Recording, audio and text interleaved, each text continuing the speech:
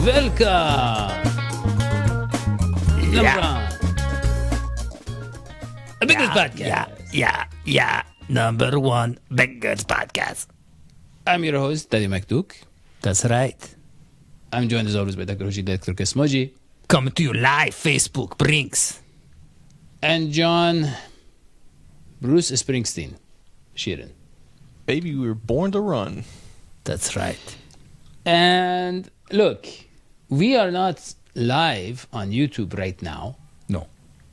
And that, supposedly there is a YouTube outage. What, I don't know, some conspiracy theorists may be saying that it is, a way to get you watching Brinks.tv.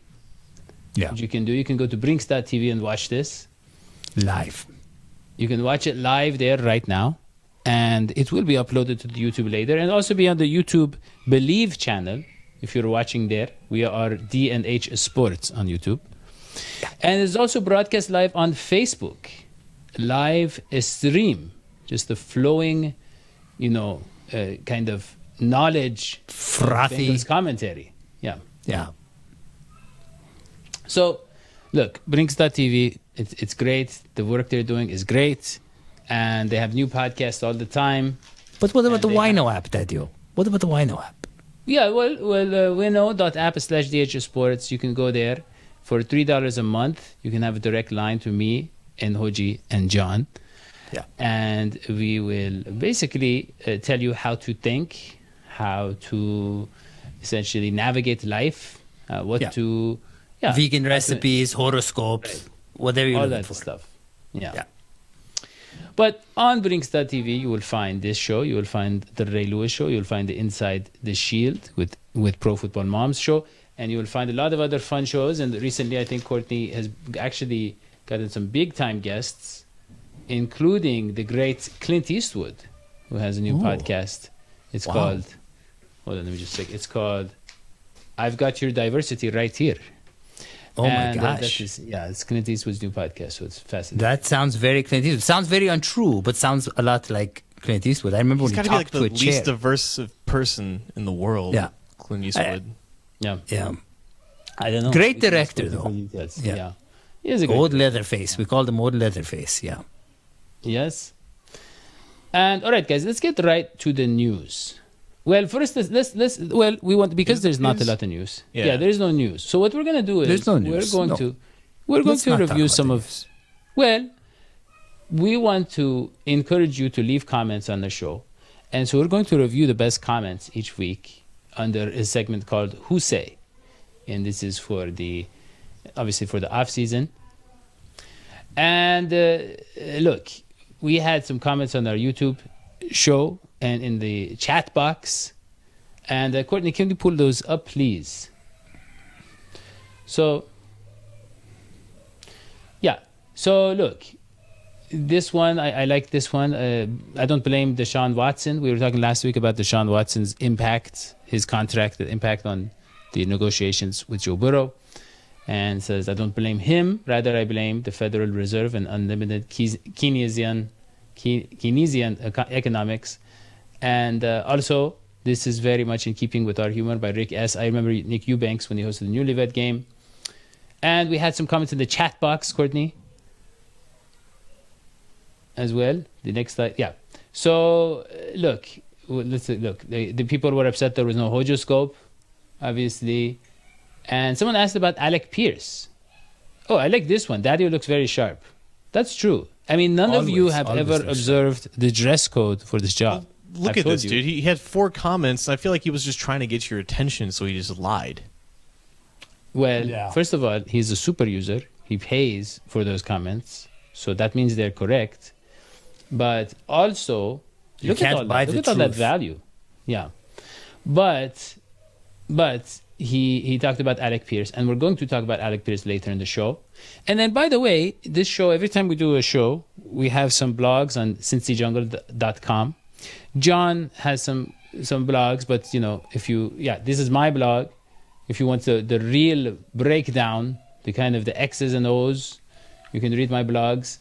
And let's look at some of the comments there.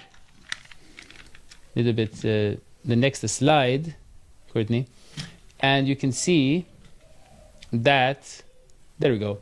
A lot of people were really vocal about John with the puppets, and they say I find it distracting. See, okay, can I just say something about that? But hold on, this man is a puppet minister, and he says he's not anti-puppet, which that makes it more, it makes it a little bit scarier. Yeah, I got something to say about that, and it's that I really get annoyed when they call John a puppet, and I don't know what they mean by that. I guess they were referring to John and Bridget, and it's because, Dadio and I are the stars. I get it. Right. And you guys are kind of voicing, I don't know, the news, and you're puppeting what's in the news, and you're not the creatives of the show the way I am. John, I am offended for you. When they call you a puppet, I get offended for you.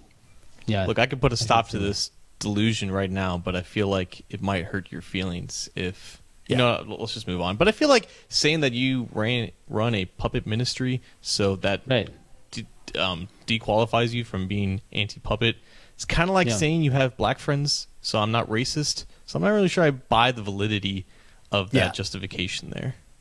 Well, I guess what he's trying to say, that's true. I guess he's trying to say I'm legitimately, I have a right to hate you. Right, and it's not because you're. He feels entitled because of whatever, that he has going on. Well, can you pull that comment up again one more time, Courtney? Because there are some other comments that I want to address, but okay. So we're pulling up the comment, and there you go. So look, and it says even John gets annoyed, which is ridiculous. John never looks annoyed. He never looks distracted or annoyed. And says, I'd rather just listen to Anthony and John. Anthony hasn't hosted the show for years. That was before John was here. Anthony Pacelli has been gone for a very long time. I say we bring him back. He was a cute guy. Yeah. Let's get Anthony as a call. Yeah. But look at the bottom comment there. They're saying John gets annoyed because he just has to puppet everything that's in the news, and he has to puppet this and puppet that. And I agree. I see how John might get annoyed by that. But John is here for the facts. You can't have a bunch of people spewing opinions. One guy's got to be the fact. John got to be the puppet. Well, look at this bottom comment here. Carson Palmer's wife dreams about Joe Burrow every night. Okay. That is ridiculous. More like like who would ever marry Carson Palmer? You know what I mean? That is outrageous. No one. And I mean, considering the age difference, it might actually be illegal in some states. Yeah. Joe Burrow is just a little boy. Like which Carson Palmer? Who was getting mad at trash being thrown on their driveway? If it wasn't Palmer, was he getting mad about that? No, that was her. She was his real wife. That is real and not Dadio, were you throwing the trash? I have never known anyone to dislike Carson Palmer as much as Dadio. And there's no reason or logic behind it. He has this thing against Carson Palmer. I would never throw trash on someone's yard when it's very cheap to hire someone to do that, actually. But look, let us go to the actual news, John. The Bengals hosted a guy you know a lot about, Alec Pierce. And let me say, just in case anybody's wondering why the subtopics are not as witty or as fun as they usually are. They're not as biting. Yeah, Anik has finals this week, so he's a very busy man, and so he he's like 7 years old. If that, very smart kid. Is he already in college? So look, John, Alec Pierce. Who is now? Let's imagine now, John. I want you to imagine there's someone out there who has no idea who Alec Pierce is. He's hearing the name. Right. Just imagine. First time on the show. He's never heard of Alec Pierce. Who is he? Because that's not us. That's not us. Because we get paid for this. But I'm saying viewers. Yeah. So you want me to imagine talking to someone who's never heard of Alec Pierce? Never. And I hate when people call you a puppet, John. But I want to know your opinion. Okay, puppet it to us.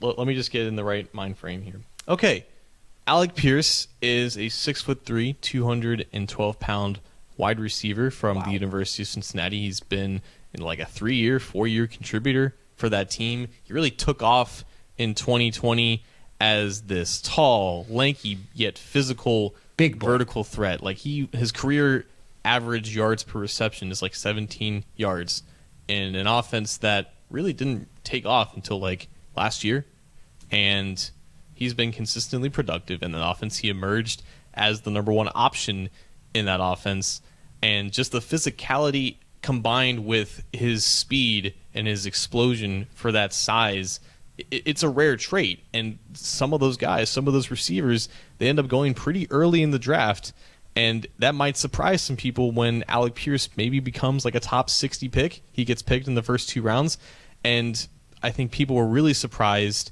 at how well he tested at the combine. He ran like almost, I think he nearly ran a 4 flat 40-yard dash at that size, and he jumped out of the building. I think there's still a hole from the roof at Lucas Oil Stadium for when he jumped at the vertical jump. So the guy is really, really athletic, and he was productive at a very good program. So yeah, I could definitely see him being picked really high. But when it comes to the Bengals, their receiver, you're not really expecting that because of the receivers that they have. But I think not the second round pick. They wouldn't use that on him, right? Probably not, but that might be what it takes to draft him. So I think the Bengals were interested in meeting with him. You know, I think he may not be from Cincinnati, but he's lived here for the past 4 years, so he's familiar with the area. I think they wanted to get another visit with him, see him run up close, because in all likelihood they're not going to draft him, but it doesn't hurt to just, you know, see what he is as a person, because in the unlikely case that he does fall in the draft, I could definitely see them being interested in him. I mean, John, look, it is like probably a 10-minute bus ride for those scouts to go check him out, and you can ride the bus for like $1 or something now. So when you think about it, the investment, right? If you think about going and scouting people all over the country, or just going right next door, you know. Yeah, but seriously, I love and I know this is a show for kids, so I'm not going to use the word I was going to use, the gutsiness. I was going to use a different body part, but the gutsiness of the Bengals to think about getting a receiver when they already are so stacked on receiver. Because you know what it is? It's like, I got weapons, I'm going to put more weapons on. Yeah. Why not? John, with all the big salaries coming up, right? You have to, and I hate to say this, because he is such a competitor, such a gritty guy, one of those guys who, when the team was really pretty sad, you know, you look back at 2019 and when he broke his leg off and he dragged it back to the line of scrimmage in a game that people wanted to lose against the Dolphins. You look at Tyler Boyd, and you have to think they can't continue to pay him very long, right, John? I mean, if they're gonna try to keep T. Higgins in addition to Jamar Chase, we're not gonna have Tyler Boyd until the end of his career. Not with the numbers he's putting up. No way. No, Boyd is he's putting up those numbers because he's playing across from 2 Pro Bowlers. I mean, who would be able to put up numbers with those 2 guys, John? Yeah, he's gone. But, I mean, Alec Pierce is he's gone. You can let me speak. Yeah, he's gone after 2023 when his contract expires. Tyler Boyd is. Yeah, there's exactly. just no feasible way that they can pay all 3 of those guys. But Alec Pierce is not a Tyler Boyd replacement by any means. No. Yeah, exactly. So this is What is he? He's an outside. Why not? He would be. Pretend I don't know, John. Pretend I know nothing about football. I'm already pretending that. Like, I'm already in that mindset. He is a T. Higgins replacement, if anything, because he's that same body type. So that is scary. That is scary. What if they want to replace both Higgins and Boyd? No, they're not going to replace both of them. Not going to replace both of them. You see what he's saying? He's saying you're going to have 2 Higgins. You're going to have 2 T's. And you're going to have a Chase, is what he's really saying. No, they're not going to do that.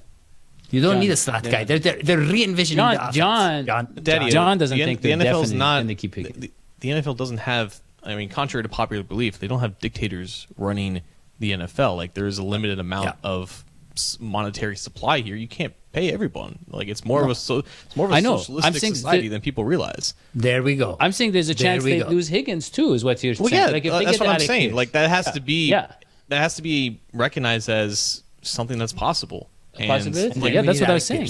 Okay, and the thing is, a Pierce draft pick is very progressive in the sense that you're already planning for that, but there also has to be a legitimate plan to get him on the field, and you're talking about a second-round pick who might not see like starting snaps for the first 2 years of his career, and that might not be the smartest thing to do. Well, it would drive his value down, make it easier to sign him to the second contract. But look at him already thinking. Okay, John, let us move on. He sees dollars and cents. Okay, let's go. Right. Because, John, look, the Bengals have worked out a lot of cornerbacks, right? Yeah. And one guy, probably the top corner, the guy that would go in the first round, is Andrew Booth. Who, yes. You think he has some injury concerns that we don't know about? Back in high school, I want to talk about him. Yeah, back in high school, started dealing with tendonitis, like at the ripe age of 18.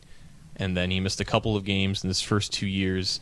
And then he had surgery. And which spot of the body was that, the tendonitis? It's a good question. I'll have to look that up. Okay. Then that doesn't after his sophomore year, he had surgery on his right patella, I want to say, so around his knee, and that was back in 2020. And ever since then, he's been healthy. But then he dealt with like a quad injury, like a groin injury, and he had surgery for a sports hernia just like a couple months ago, and that's impacted how much that he could do this offseason before the draft. So there is a laundry list of medical issues on top of his profile. And while he's been able to play with all of those ailments and whatnot, he hasn't missed a ton of time. That is something that teams could notice and say, okay, he's been able to stay healthy now, but what is his long-term health outlook looking like? If you've dealt with all of these things and these issues at 19, 20, 21 years old, are you going to be able to hold up for the next 5 years, for the next 10 years? And that has led in the past to some really good players dropping in the draft. And I think that's not completely out of the equation for a guy like Booth, who should be going in the first round if he was completely healthy. But like last year, Tevin Jenkins was an offensive tackle from Oklahoma State, and he had several injuries attached to his resume, and that ended up dropping him out of the first round entirely. He ended up going like the middle of the second round, but he deserved to be drafted a lot higher, and he barely stayed healthy in his rookie year. I'm saying like that is possible for Booth, and that's something to consider for the Bengals, who maybe need a cornerback who's able to play right now, and I think he will be able to play. It's just that those injury, that history, it's definitely questionable. Yeah, because what we're really talking about really is someone being injury prone. And we remember the Tyler Eifert days when you kept hoping for him to get better and he kept getting worse. It was like a Mr. Magoo scenario. He's walking through, glass. He's stepping on rakes. He's stepping on banana peels. And the thing is, you can't plan an offense around someone who keeps getting injured. And so let's scratch Andrew Booth off the list. I think we can all agree on that. John, let's talk about him as a player, because I looked at about 8 to 9 seconds of his highlights. It reminded me a little bit of William Jackson, kind of the long arms, using his arms. Which one, the first, second, or the third one? The third William Jackson. The third one, okay. Yeah, John, what kind of cornerback is he? How fast is he? Is he like is he a shutdown corner? Is he a physical corner? What is he?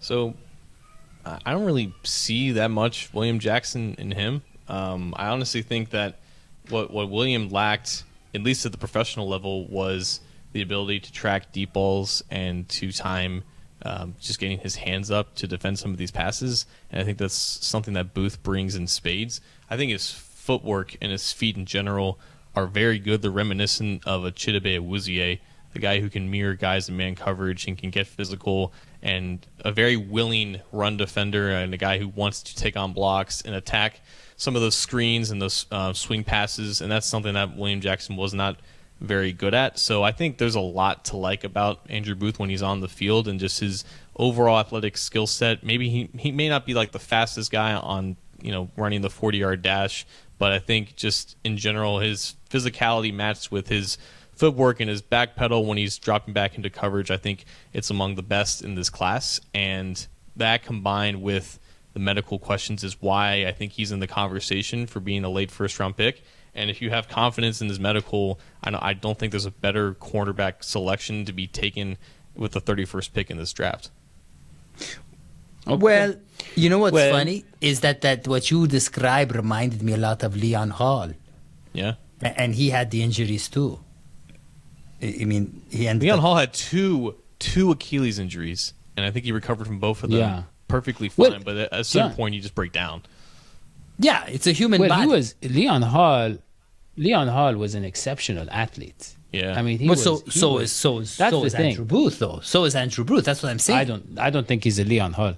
No, but his injuries weren't as serious as Leon's. But yeah, okay. Speaking of Hall, John, we have another person the Bengals might target in the first round.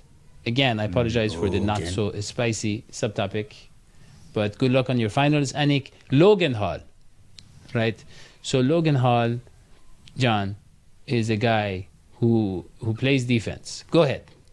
So if you were to stack 3 Hodgies on top of one another, you would get Logan Hall's 3 height. Hoagies or 3 Hodgies? Hodgies. Okay. You need a lot more Hoagies to stack on top. Hodgies. This dude is 6'6". He's been eating a lot of Hoagies, Maybe he has. Maybe he needs but back when Hodgie was cool, he used to eat 3 Hoagies a day. Back when Hodgie was cool. Back when I was a meat eater. In my days of ignorance. Yeah, but you don't gain height when you gain, Well, we thought height. that was going to be. Yeah, we were hoping, but yeah, go ahead.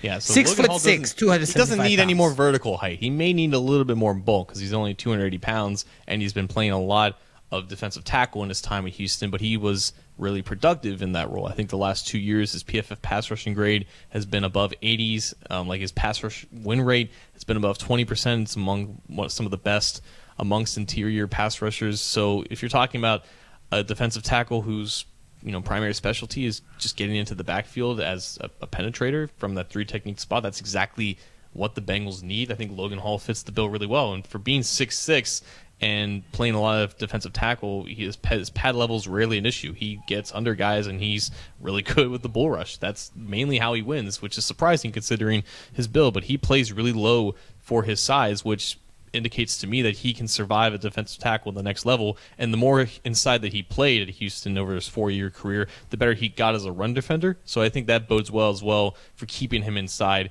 But the Bengals in general just need someone to back up B.J. Hill at 3 technique and someone to play over the tackle when they go into their 5 defensive line sets, and I think Logan Hall is the ideal person for that. It's just a matter of where you take him, because he might be considered a reach if you were to take him in the late first round, but he might not make it to their second round pick. So in a scenario where the Bengals potentially trade out of the first round into like the 40s or the late 30s, I think Logan Hall is an ideal target in that range. I think the value fits perfectly there as a guy who's just can inject a pass rushing presence inside, because they don't have a lot of bodies who can do that right now. Well, speaking about reach, I mean, his arms are not even 33 inches.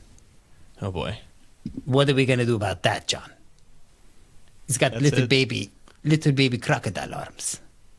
But that works to his advantage, because John said he likes to get under their, what do you say, under their pads. So how do you feel about not literally, Hodgie? How do you feel about that? I feel pretty good, but not great. Maybe against it. At the combine, his arms measured in at 32 3/4. So he was a quarter of an inch away from 33-inch arms. And then at his pro day, he measured in with 33-inch arms. So who are we to believe here? The school or the NFL? It's going to be 34 inches by the time he's drafted. Right.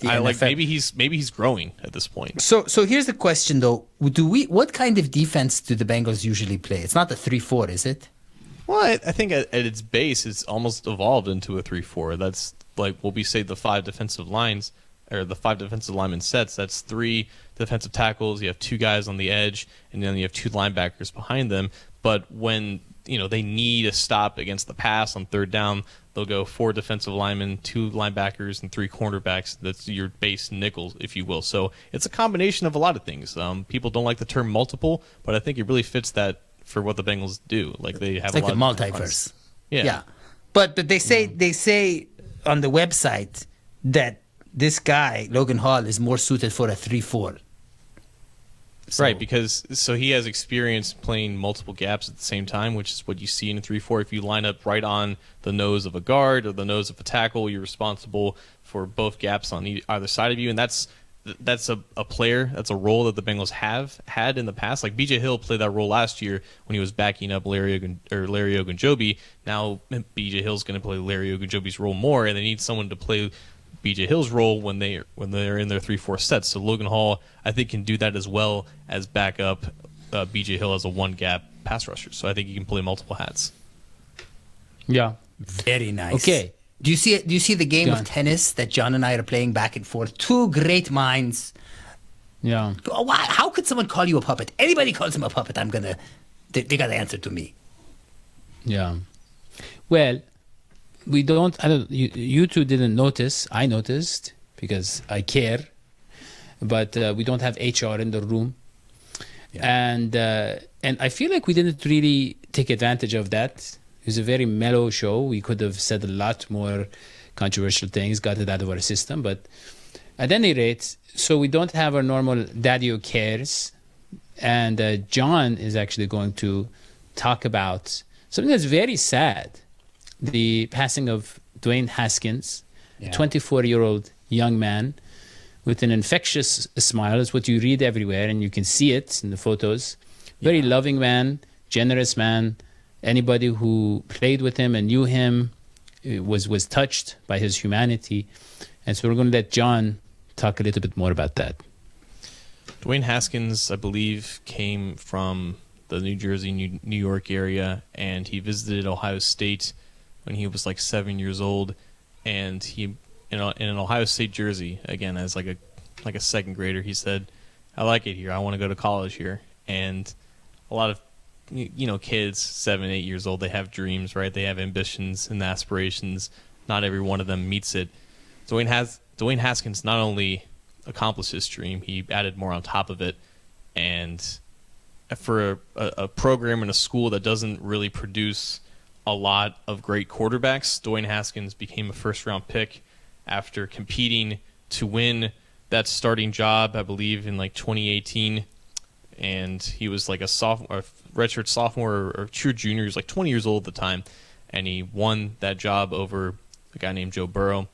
And Joe Burrow's whole story arc kind of started from there. But with Haskins, he threw for like 5,000 yards and 50 touchdowns in that Ohio State offense. I think he won the Rose Bowl as well. And he did it all, like Dadio said, with this infectious personality and smile. And everything about him made him a first-round pick at the quarterback position. And unfortunately, he went to a terrible franchise in Washington that never really gave him a true chance to develop and thrive. Washington let him go, and he was available for any team to acquire at like 22, 23 years old.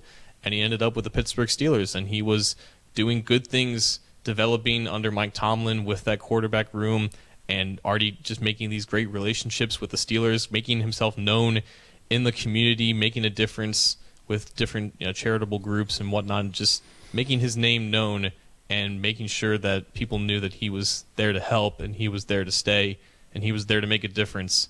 And he was just 23, 24 years old. His career arc had taken this crazy left turn, and he was making the absolute most of it and just trying to make something out of himself. He already made so much out of himself. He already made it past where I think a lot of people expected him to go. And he became a first-round pick, a quarterback out of Ohio State. That's already unheard of enough.